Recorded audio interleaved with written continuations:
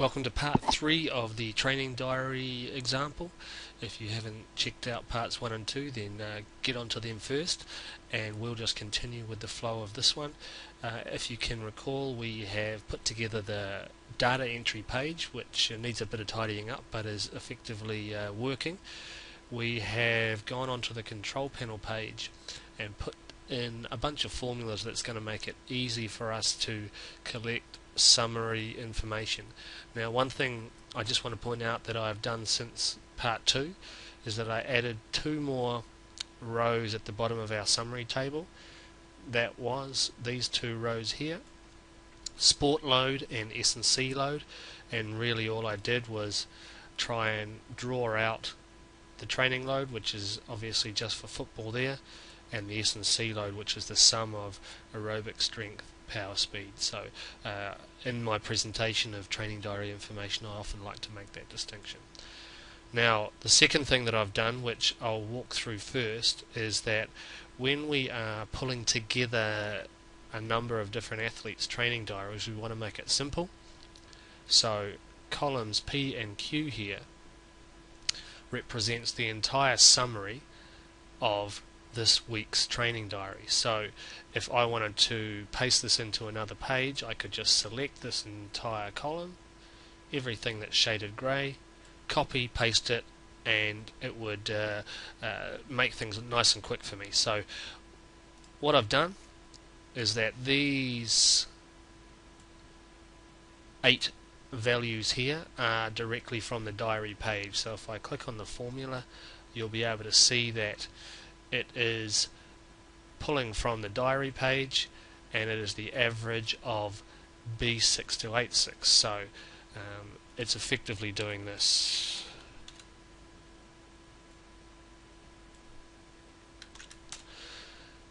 But what I'm doing is I'm putting it on the back page rather than the front page, just to keep that front page clean and make it easy. So the same thing for those other ones below it. Down here we've got all the training load calculations that we did in part 2, and it's just a direct cell reference to this cell here. So all it is just directly referencing to this little section here, but importantly putting it all in one column. So I'm going to move on now to the master page. So let's assume that we've put this out to an athlete,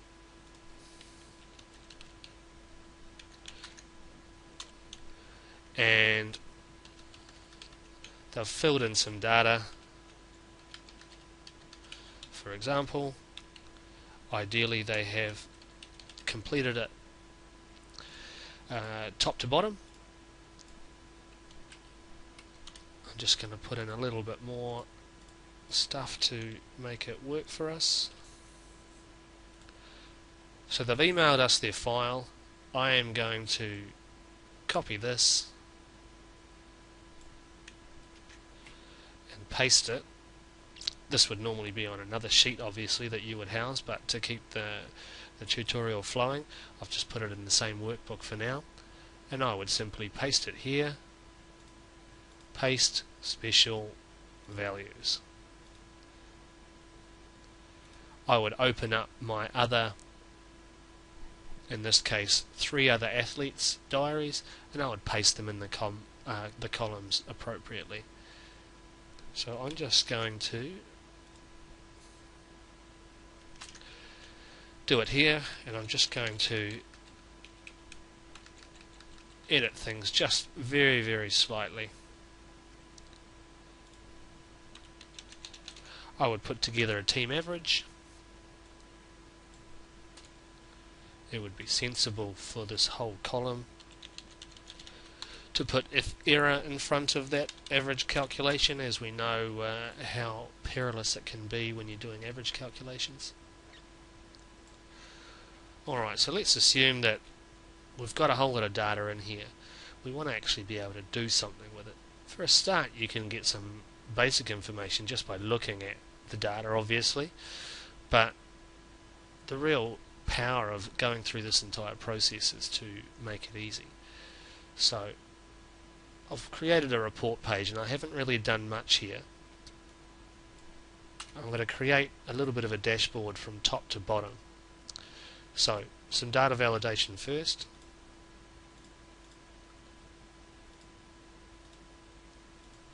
Hit F3 and we can choose dates. So there we go, we can pick the date that we want to pull the data from. I didn't show you, but in that team master, you know, you've got space for week 2, space for week 3, etc. Now this one here, what I wanted to be able to do is create the ability for the user, the trainer, sports science guy, to pick the team average and plot that, or to pick the team average and one of the players and plot those, or pick 2 of the players and compare them to each other, and so on. So first thing I want to do to put this function in place is create some data validation. I could use one that I've already done before. We created a list with athlete names, but what I really want to be able to do is include team average in that list, so it's probably easiest just to create a new named range. So I'm going to call this report selection options. And if I now go back to my report page, I can put that in place.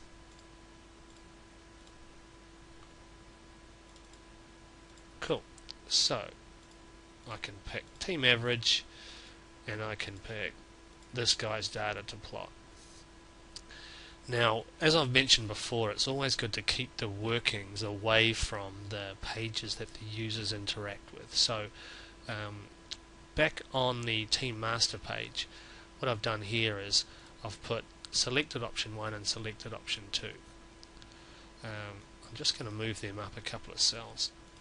And what I want to be able to do is reference that to there, and that to option 2, just to make it easy to understand when you're doing corrections on this later. And this is where it gets a little bit tricky. We're going to use a really cool formula that nests a couple of things in amongst each other, and what I want to be able to do is, based upon the selection that the user has made, it will look in the correct week, find the correct person, and dump the data here. And then what we can do is we can use this block that I've just highlighted to plot all our graphs and draw all our dashboard information from. So this is where we need to just get a little bit involved. What I would do in advance, and I've done this for a couple, is I've created a named range called week 1, and this named range captures everything, including the column headings, down to the bottom of that block. I did it again here for week 2, as you can see.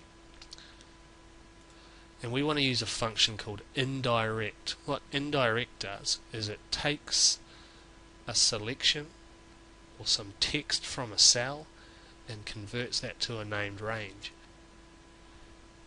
Use the selection that the person's made and pick from the right table. So if they pick week 1, Monday the 5th of March, it goes to that table and pulls out the data. If they select Monday the 12th of March, it goes to that table. So we need to use a bit of a combination of things to get this sorted. First thing that's probably easy to do, again to make it nice and clean, is to bring across the selected week. That helps us do our formula without having to click backwards and forwards between sheets. So what I want to do firstly is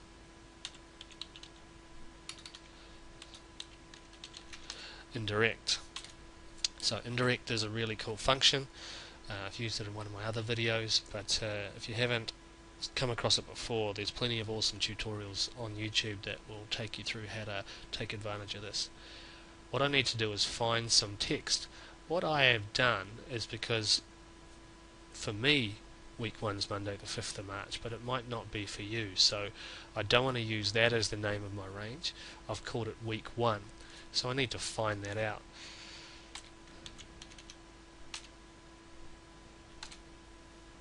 So firstly I'm going to type the word week in quotes there. When you're using text you'll need to use quotes.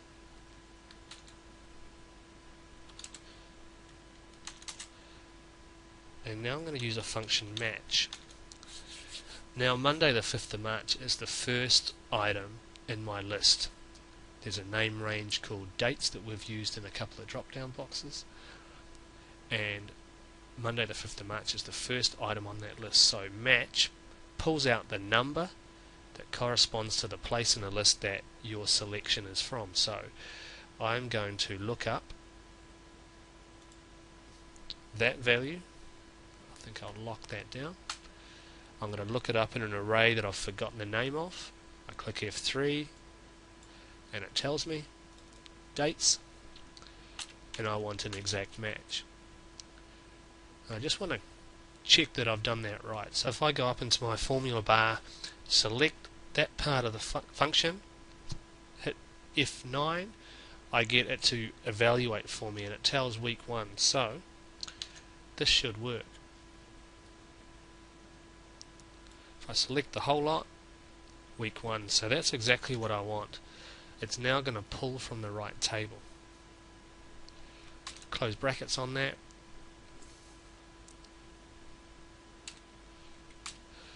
And what I've got now is the ability to start doing index functions. So I'm going to go index. The indirect formula that I've just created will give me the array that I want. The row number can be pulled out using the rows function.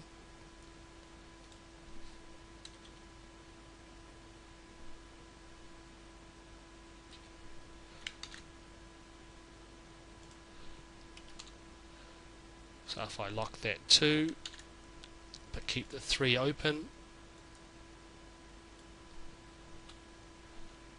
it gives me the row number that I want. The column number I need to match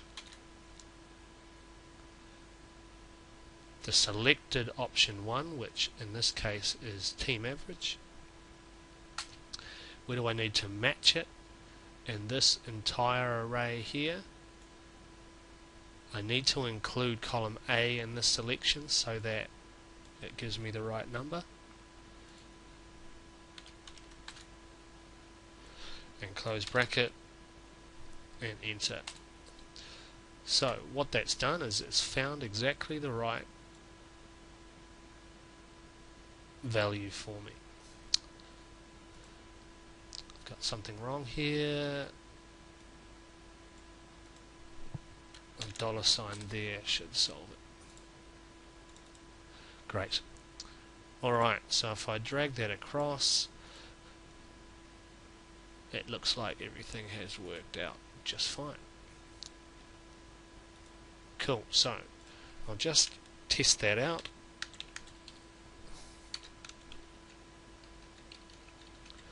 And see if it works by selecting Joe Johnson. And yes, it's worked just fine. So we've got the starting point now of being able to do a bit of dashboard work. So we've created our functions and formulas. We could now, for example, do a little bit of graphing. That'll be part 4.